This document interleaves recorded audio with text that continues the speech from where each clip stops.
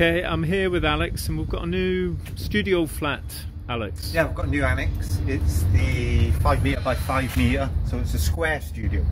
Okay. Step in, so okay. Get your pictures. So what we've done with this one is we've done this one as an open plan studio. So as you can see, bedroom. Okay, yep. TV room. Alright, yep. Kitchen. Just shut that door.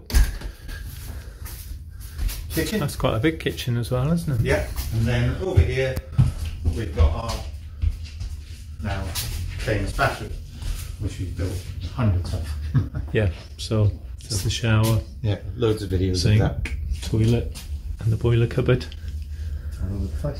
So this is a small studio. It's only 5 metres by 5 metre footprint, but it has everything that you need. It actually feels really spacious. It does, doesn't it? And it's been surprising how everybody loves it.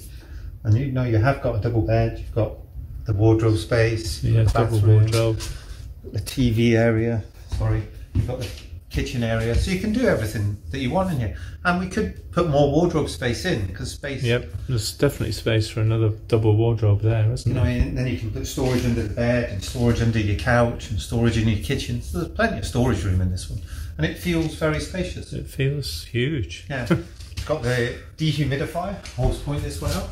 Yeah, my favourite bit of kit, because that keeps the humidity at the perfect level. So if you're going to live in here, you know, you've got your humidity, which is important, very important. It's perfect. Yep. So the whole thing works as a build, and we're really pleased. It was one of the fitters that told me, don't do it this way, do it that way. We had a little argument, and he won. That's a rare event. And he persuaded us to go open plan on this, and yeah, it looks great. Yeah. The fitter was Liam, by the way. Yeah. When you say open plan, you did just point out to me that if you wanted that as a private room, you could easily add a wall and a door. Yes, yeah, that's the thing. And we've got another studio which we'll show you another video in a minute. Yeah. So there are additions that you can add to this. You could add a shelving unit and another shelving unit. You could add internal walls. You can even do a door that divides it into 4 quadrants. Right. Which we'll go and show you. Yeah. So as I say, you know, if anybody was concerned about that, but I love the way it just looks so big. It looks bigger than a lot of rooms in houses. Yeah, no, it does. It feels big. So this, I mean, and we can go even bigger. This is 16 foot. Yeah, 4.8 metres internally. To fall into the Caravan Act, you can go 36 foot.